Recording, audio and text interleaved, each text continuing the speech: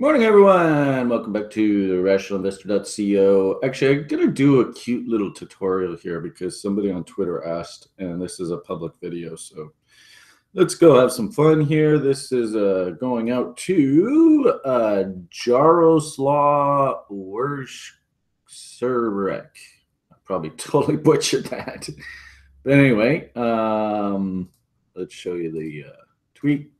He says here, hi, Brian. I watched your strategy with OBV, EMA, and volumes. How can I place these three indicators on one chart window? I'm assuming that you're talking about Coinigy. So get back to me after this video if it isn't Coinigy, and we can talk about what platform you do use.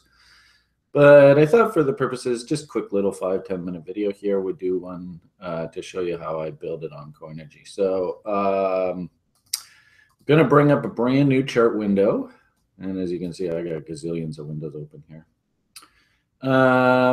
And why don't we, for the purposes of this video, just make it nice and simple. We'll do BTC USD. And let's select good old stamp. There's your hourly chart. Let's maybe change it to daily so you can see everything. So this is sort of the default. We start off, you can actually do it two different ways. The easiest way, probably we'll go through it the easy way, is we're just going to select indicators, and we're going to scroll down to where it says OBV. And you'll notice the good people at Coinigy actually have the OBV EMA already on their system. So you don't even have to worry about Pine script or anything. You just click on that.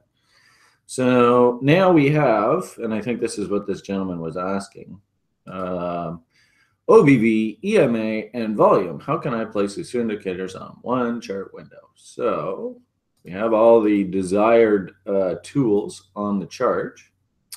Let's maybe go in and change these colors so we can see them a little better. We can leave volume as it is. But let's maybe change OBV to, I don't know, let's go yellow. Yeah, let's make it a little bigger. There we go. And the moving average, well, let's maybe make that blue. Yeah, I'll make it a little bigger. All right, so there are our three studies. We're then going to, and it's a little bit tricky. I think probably the best thing to do is let's go on to volume and let's unmerge down. So now we have three windows: price all on its own, volume, and then the moving averages. Let's now merge the EMA with the OBV. So we're going to select the indicator, right click, and merge up. All right. Now, and this is important, right? You'll look at this moving average and you'll say, well, this doesn't really make any sense. How can the indicator be going down and the moving average just be sitting there? The answer, simply put, and you're going to have to make sure when you do this that this is aligned correctly. If we select the moving average, and then you'll notice it says scale left. If we select the indicator and we right click, you'll notice it says scale right. They do that out of convenience, right? So it's nice and easy for you to understand. Let's go and make both of them the same scale. So when you do that, now you see that the moving average is doing what the moving average is supposed to do. And this is a 13-period EMA, which means that it's going to hug price or whatever the asset indicator is that it's studying. It's going to hug it pretty closely. So when we look at this, we're like, okay, that makes sense. So we have our OBV, we have our OBV EMA, and we have our volume just up top.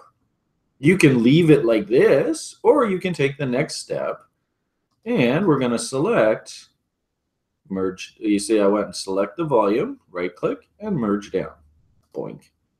Now we have the indicator, the moving average, and the volume itself all on the same screen. The last thing here, now you notice when I selected the scales for the OBV study, remember we set them to left.